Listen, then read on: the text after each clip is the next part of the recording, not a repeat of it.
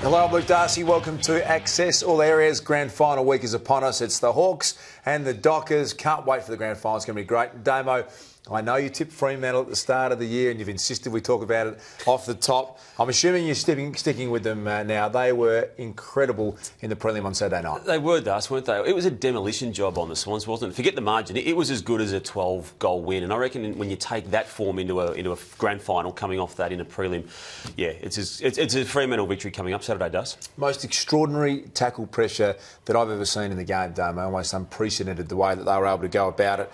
And this is their highlights from the first half. It's relentless. It's almost an avalanche of just every player buys into what Ross Lyon wants them to achieve. And the Sydney players have been the masters at this, Damo, for a decade. It's won them grand finals. Yep. Well, they were shell-shocked, couldn't cope with it. It's almost the mentality and the mindset of this group of players is that they'd almost rather lay a tackle than kick a goal, isn't it? It's a strange way for a group of footballers to be. I mean, Chris Mayne in that shot there, he has way more tackles than he does goals, but he seems to get more excitement and worth to the team by doing it that way. I mean, you mentioned before too, Daniel Pearce does. I mean, he's an extraordinary talent in itself, but he's now doing the Ross Lyon thing. He hadn't laid a tackle, Daniel Pearce, for about 5 years, and now if you want to play on the Dockers side, you lay tackles and they do it with great style, and the crowd buys into it. Yep. They celebrate a tackle more than a goal, the Fremantle supporters. I love it. Look at these numbers in the first half. Almost double the disposals, more than double the marks, double the clearances, more than double the inside 50s. Contested possession, that is unbelievable numbers. Contested marks. I mean, you can leave the second half aside, Damo, because they put the cue in the rack and they were eyeing off the grand final, but it was one of the most comprehensive displays I've ever seen. One word, do they win the grand final?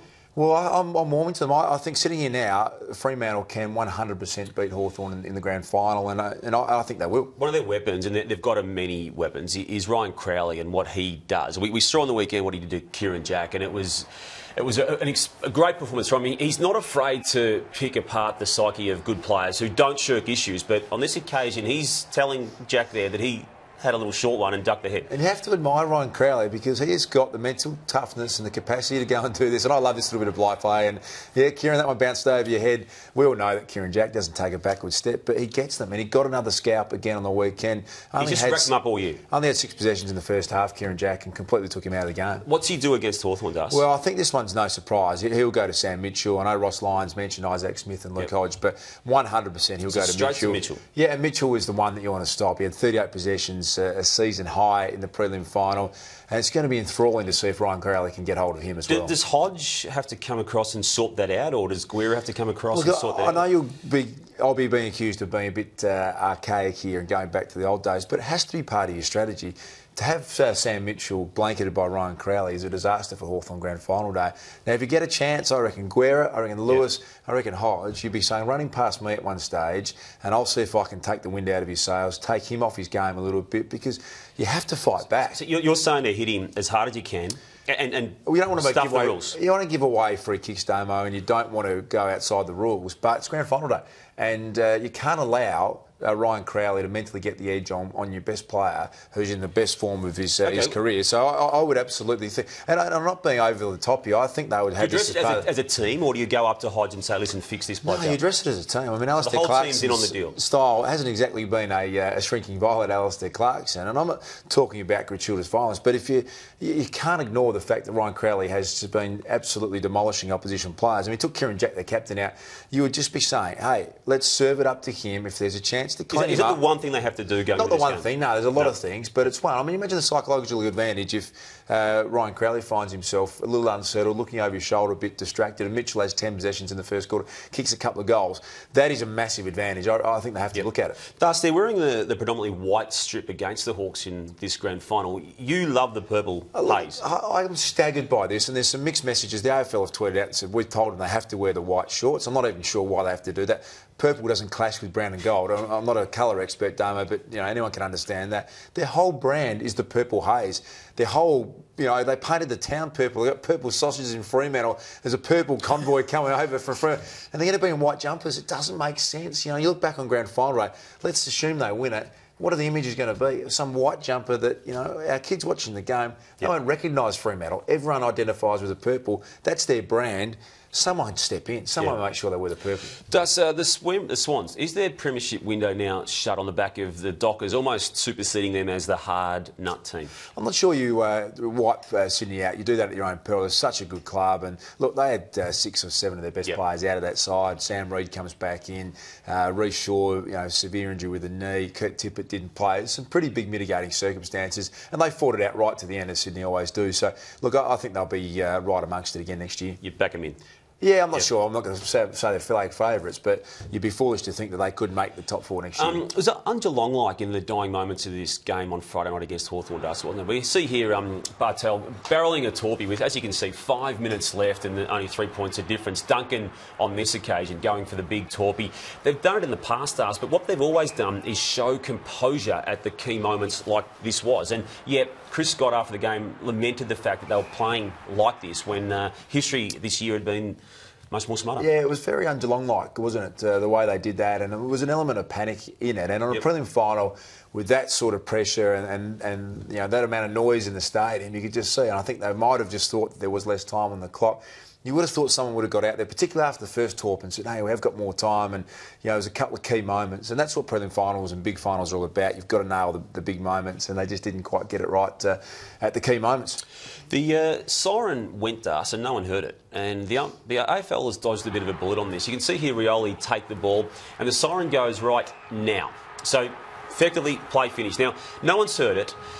Thankfully, Hawthorn is the team with 5 points in front on this occasion, Dust. Had they been 5 points down and that happened, they're all hell to broken loose. Yeah, it's a concern, isn't it? I mean, you should be able to have a siren loud enough that can go over the top of a big crowd. But you're right, that could have been a disaster. And I know the umpires are mic'd up and they can get word down, but by the time that happened, 5 or 6 seconds has elapsed. And Dave, I reckon they've got another issue that I think they need to sort out before Saturday, and that is the understanding that when there is 95,000, players can't hear. So that was a mark that was actually paid and probably should have been paid a mark. Now, Sirioli can't hear it. So he looks up and thinks, hey, let's play on. So he fires out a handball. Surely there's a common sense element that goes, no, the mark was paid, Cyril, go back and take your mark. And the advantage rule that they decided to change where the player takes responsibility for play on, well, it's not working. Players can't hear the whistle and they're getting called to play on when they're not trying to, and I think it's just something they should fix out. It's another rule change, Damo. I'm big on it that hasn't worked, and they should sort this one out. What about the prelims, Dar? So we look back to 2008 and look at the statistics here which suggest to us that the team that has the easier prelim final goes on to win the grand final. That's since 2008. Do you take anything out of that going into this week's game? It's interesting. There's 5 years of history there that suggests that's the case, isn't it? And on that form line, Fremantle are the ones. There's another school of thought that says, Hawthorn got this great, test. They had 5 of their best players, Buddy, Cyril, Roughhead, Hodge, who probably didn't have their best ever finals. That sparks them into action and they go on and win it. But, you wouldn't underestimate Fremantle's form either. Yeah. So Birchall got Stokes on the weekend, and it seemed pretty fair. No dramas, I wouldn't have thought from a match review perspective. But Stokesy was clearly winded, and we'll have a look here. He doesn't like what the trainer getting into his face does. Look, I understand this. The wind knocked out, you can't get in the air, and you've got someone that close to you. Hey, mate, get out of my space. I'm going to be okay. I'll feel better if you're not 2 inches away. Just a little bit of personal space there for Matty Stokes, so no problems with me. OK, you reckon the Swans hang on, or at least are thereabouts again next year? What about the Cats? They got some really interesting decisions to make for me, and Paul Chapman's going to be a really tough one because he's declared he wants to play on, kick 4 goals and then was suspended, and looks as though he could. But I don't think Chris Scott will have any emotion around it. There's Joel Corey play on is another one. Their list has got great talent coming through. I'm not sure if they are right at their all-time next year, but once again, that is a perfectly managed club that's got great talent around them, and everyone who comes in just seems to play like they're more experienced players than their games would suggest. So Michael Walters has got a bag of tricks like few have. He even shows them when he doesn't need to. This is a pirouette. Look at Heath Grundy's looking going, oh, mate, just kick it. I don't want to go anywhere near that. It's a full pirouette with Grundy just standing there. He's a magician, Michael Walters. I love the way he plays. Another Ross Lyon success story. Ross sent him away for 6 weeks, told him to sort his life out. Now he's arguably the best small forward in the game, and he will be a real threat grand final day. Dustin Martin's been in the news, and I really liked last week how he decided to take you on. You enjoyed on that, didn't social you? media. He called you a Larry, and you know what I think the definition of Larry is? That's a tosser, and that's what we all think it is. But the Urban Dictionary, as we said last week, you think it's got something else? I think he was paying great respect to me personally, but I'm not the only one in his sights, apparently.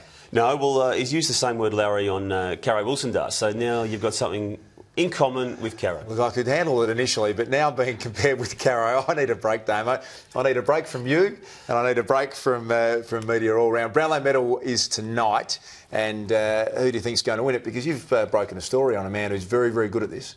You're referring to Sean Brady, a big-time punter who's declared Sam Mitchell, and he was long odds last week. He's been smashed in. I like Pendlebury. I just think he's been very consistent over 22 weeks, and it'll be him and Swan stealing votes from each other. But outside those two at Collingwood, I reckon that's it. I'm going with your man, Sean Brady. I think he's right on the money. I think Mitchell's form, runner-up twice. You now look back at the year and think that he has been an absolute standout. Haven't been many midfielders that will take votes off him, despite Hawthorn's incredible year. They've won so many games, and he would be a very worthy winner. Sam Mitchell, we wish him well tonight, Damo. That's all we've got time for with the Access areas today. We'll be back next Monday to dissect all the issues from the grand final and review the big game. Make sure you join us then. Enjoy grand final week. Goodbye.